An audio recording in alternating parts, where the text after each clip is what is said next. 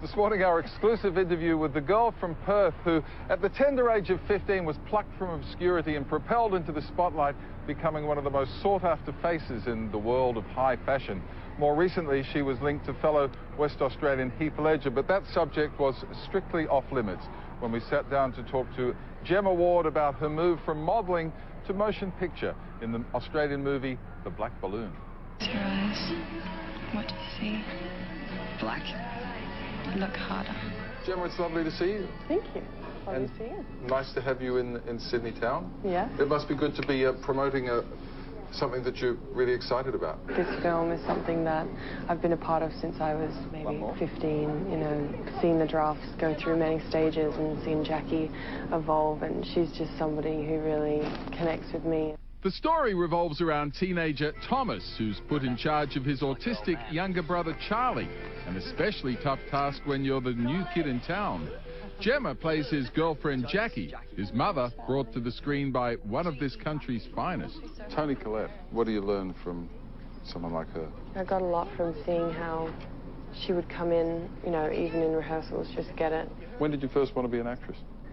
When I was 7, and I asked my parents to get me an agent in Perth, and they refused for I thought it was one of my phases, but then, you know, I kept on bugging them, and it kind of kept me in line as well, because I was a little bit, you know, all over the place, didn't know where to put my energy, and it was somewhere to really field all of that energy into a good place.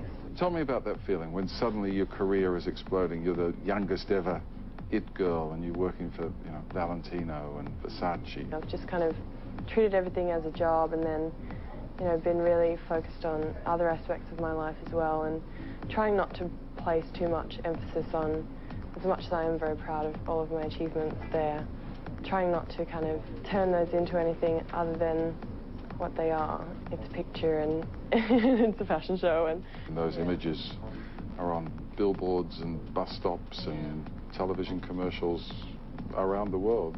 Do you ever stop and think of the power of... No. I think I try to shove that away from the back of my head. Who or what keeps you grounded? Well, my family, of course. Friends that I've known since I started modelling, who are in New York and they're from Perth. And Australia, a lot of Australian friends. The Australians will always keep you grounded. You're still an Aussie girl at heart when you're travelling around the world? Do you still... Absolutely. Do you insist on little, I mean... What, Vegemite at all my shoots? Do you insist on Vegemite in your shoots? I insist on a poached egg with Vegemite every morning for my breakfast.